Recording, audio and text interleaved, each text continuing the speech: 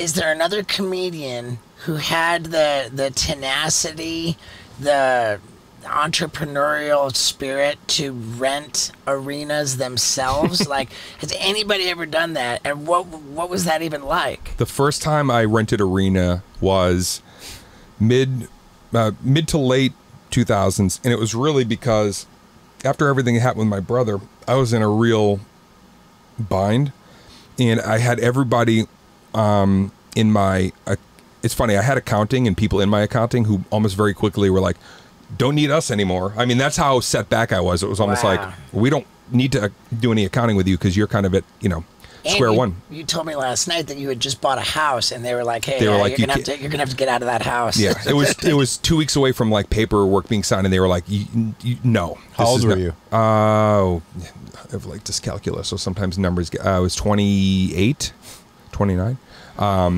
And so they were like, don't do this. Well, I was like, I am going to keep this house. It was my dream house. And my idea was I had some money he couldn't take that was in like some stocks that just weren't easy to just, power of attorney out. And I took $450,000, which was pretty much mostly all I had to my name. And I was like, how do you rent an arena? Yes. And I started calling arenas, basically just calling and finding out it's just a hall. Right. And when there's no game in there, it's just like, except for a couple of insurance things that you got to cover. Back then, maybe it's different now. It's just a big hall, especially B arenas. It's a big VFW.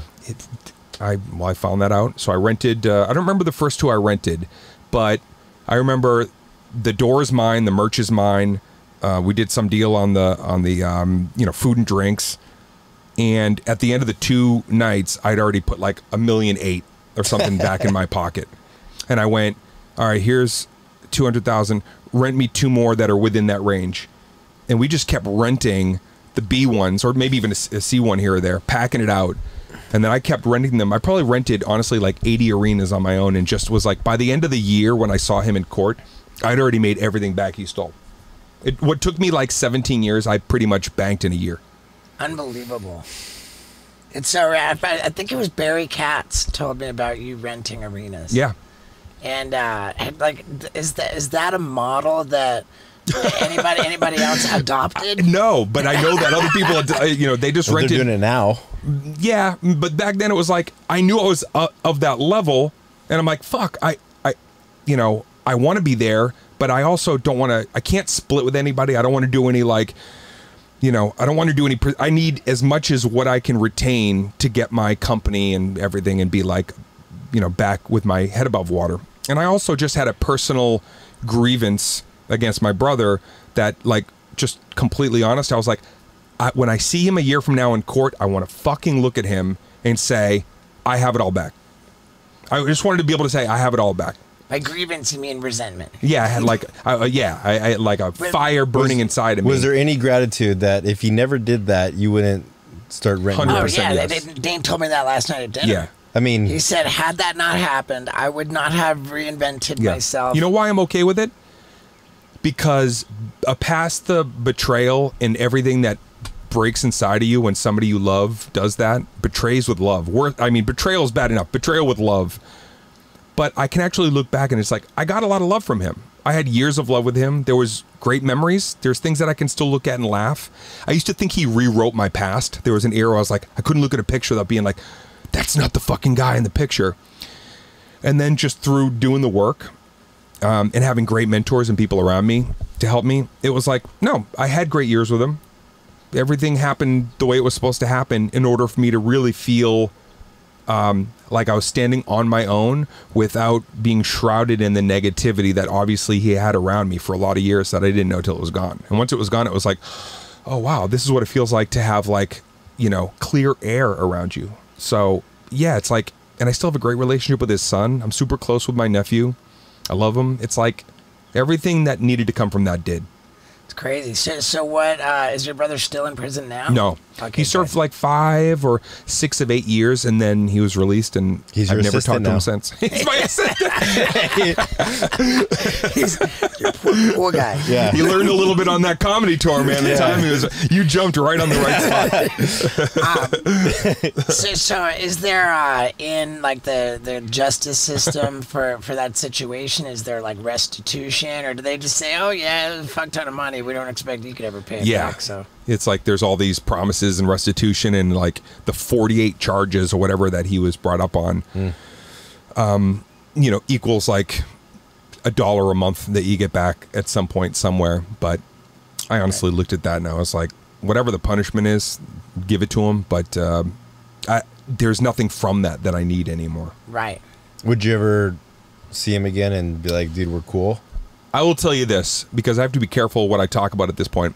I'm working on a documentary with a great group of people right now, and it's really about that era, the highest of highs of how did I do, what's my philosophy and how did I get there and stand up, and really what is the cool, fun, funny shit that happened. And then the other side is talking about my brother. It's like the Empire Strikes Back of comedy series. And if I do it right, and if I answer your question in some regard, when this is on a streamer, maybe, or if it is, it should be either under comedy or true crime, or maybe both. Yeah. That's kind of where I wanted to live. Like, That's dude, that was great. fucking funny, but that was fucked up. That's hopefully where I want it to be. Dude, true crime is my shit. That's mine too. Yeah. Are you familiar with JCS on YouTube? No? Oh my God. With No, no. that YouTube you always listen to? Yeah. It's criminal psychology. I just love all I'll that dial shit. in on that. I watch all of that. I'm still dude. watching like old forensics files from Dude, like I'll, fucking I'll text you 88. particular bangers. Okay, cool. All right. Episode 9. Yeah. Do you feel like do you feel like you had a lot of, like, when you had that hate inside of you, you had a lot of like energy blocking you from like going forward in life, and then finally once you got over that, like your life started taking off again? Like, do you feel like there was some energy that held you back, and once you're able to, Oh, for sure. I was in the undertow moment for a few years because like of I that said, hate? It wasn't hate. It was like humiliation. Resentment.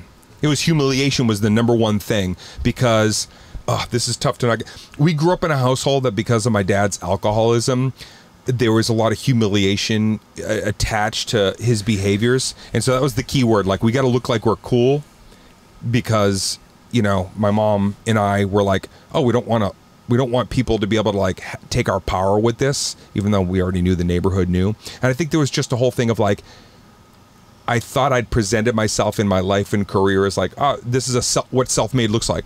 And then he made me look or feel at that time stupid.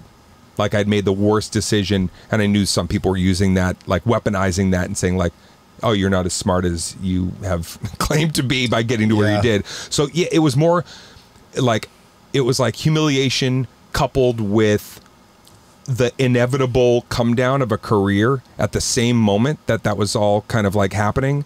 So it was like, oh man, this feels even more like they're pushing me down the hill, even though I could look back later and be like, no, I had my run and it was awesome. Yeah. But you're back and you feel better. Like, what happened to get you to like? Oh man, I love stand up. I love making people. I'm at my core. I just love making people laugh. I'm a very curious person, and I love getting on stage. I'm a storyteller. I love improv. I love human behavior. I like conversations that can be real and gritty. And I wanted to be able to take stand up into more places than I had taken it. When I hit, I had like 6 tools, pretty sharp, but I was like, I'm still lacking in so many things that I wish I was better at. And it took me more years to get like, what does that mean? Like, I want to be more introspective. I knew some things that I needed better in my storytelling. I wanted to be more transparent about like failure equal to like, not just going up there and being like, look what I did. How cool is that? Like being able to go up and be like, here's the shit sandwich that I ate. And and I ate every bite. And when you could talk about all those things, it's just such a different, it permeates the world in a different way, because now your laughter is meaningful, but your poignancy is meaningful.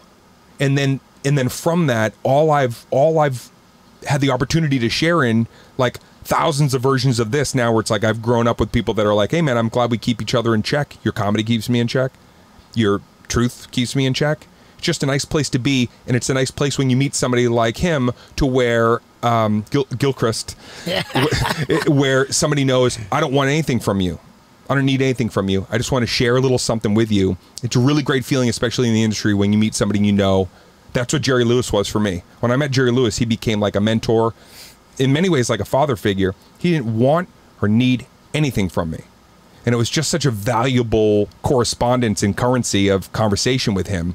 And that's what I want to be able to be in my comedy and just, you know, in real time with anybody, with any of my relationships. It's called Steve-O's Hot Sauce for Your Butthole. And if you go on Amazon and type in Steve-O's Hot Sauce for Your Butthole and order yourself a bottle, you'd be really helping me. Because right now we're ranked number 30 on all of Amazon. And if you buy a bottle, we might go up the ladder. And that would mean a lot. So please get on Amazon and buy Steve-O's Hot Sauce for Your Butthole.